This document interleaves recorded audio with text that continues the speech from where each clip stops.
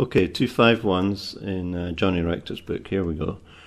We have a key of F. A 2 is normally G minor 7th, and a 5 is usually some kind of C chord, and 1 would be F major 7th, or similar. But for the dominant chord, the C chord, he of course uses a tritone. There's a tritone interval C, F sharp, so instead of a C chord, you'll get an F sharp chord, 7th. So here we go, G minor 7th, F sharp 7th,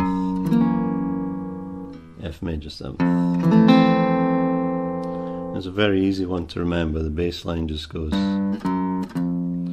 Now we can do that in any key. Here's B flat, so we have C minor, B flat 7, B7, and then B flat major 7th.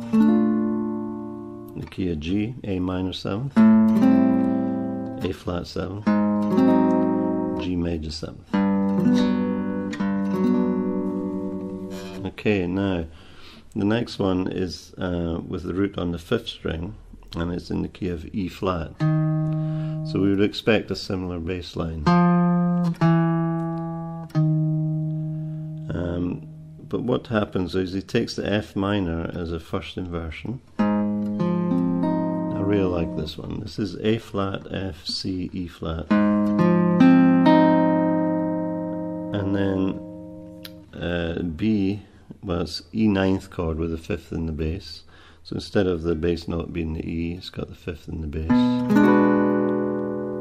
And then it just says to E flat. Well, I'm going to make it an E flat major 9. Because I'd like to point out how the F major 9 is the same shape down 2 frets as the F minor 7th.